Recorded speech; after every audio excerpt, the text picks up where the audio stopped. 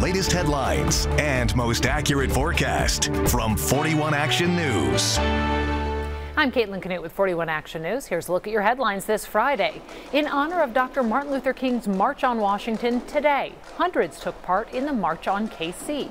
It started at 3 this afternoon, downtown at 12th and Locust. The march comes as calls for racial equality increase across the country. Several local civil rights groups helped to organize today's march. Demonstrators are walking to the Liberty Memorial where that march will end. Today, a new order goes into effect in Douglas County. It bans bars from selling alcohol after 9 p.m. and makes them close no later than 10. It also prohibits restaurants from staying open after 10. The move comes as county leaders say they're trying to slow the spread of new cases ever since students returned to KU's campus in Lawrence. And a tough task for the Chiefs this weekend. The team has to cut its roster down from 80 to 53.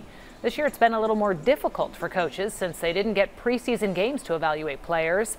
This is the final roster cut before the team's season opener on Thursday. Now here's Gary with the forecast. That's going to be difficult. More on that coming up over the weekend. Look at this, a cold front coming our way. The winds will be shifting to the north and northeast. Some rain, snow out over western parts of Kansas is a possibility.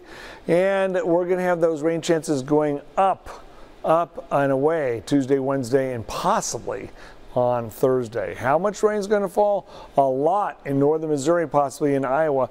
We'll be on the edge of this next week.